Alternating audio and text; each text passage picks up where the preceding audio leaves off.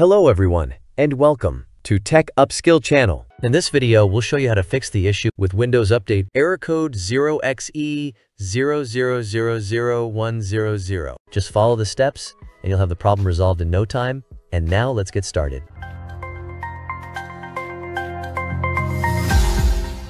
Step 1.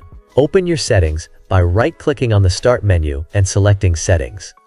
Once the Settings window is open, click on System from the left-hand menu. On the right side, scroll down to locate the Troubleshoot option. Then select Other Troubleshooters. Under the Most Frequent section, you'll find Windows Update with a Run button next to it. If this open, get help, so we will open it in other way.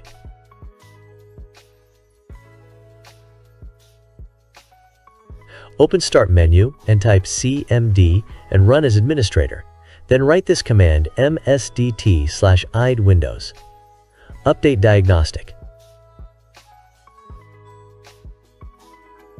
which I will leave it in video description after. Click Next to allow the system to automatically detect and fix any issues. Once the process is complete, restart your computer and try updating your PC again to check if the problem is resolved. Step 2. Open the search window from the Start menu, type services.msc and press Enter. In the Services window, scroll down and locate Windows Update. Right-click on it and select Properties. In the Properties window, make sure the startup type is set to Automatic and check that the service is running. If it isn't, click Start to begin the service. Once you've done that, click Apply and then restart your computer to see if the issue is resolved. The third step is to ensure your date and time settings are correct. Right-click on the time in the taskbar and select Adjust Date/Time. Make sure the Set Time Automatically option is turned on. Additionally, verify that the time zone is correctly set to your country or region. This can help resolve any issues related to system updates. Step 4. Open the Start menu and type Notepad.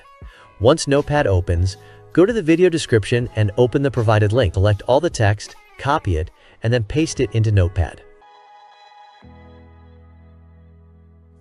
Next, save the file by selecting Save As. In the Save As Type dropdown, choose All Files and add .bat at the end of the file name.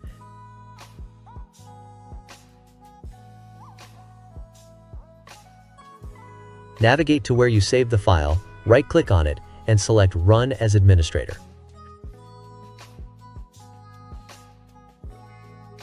The script will run automatically, which may take some time to complete.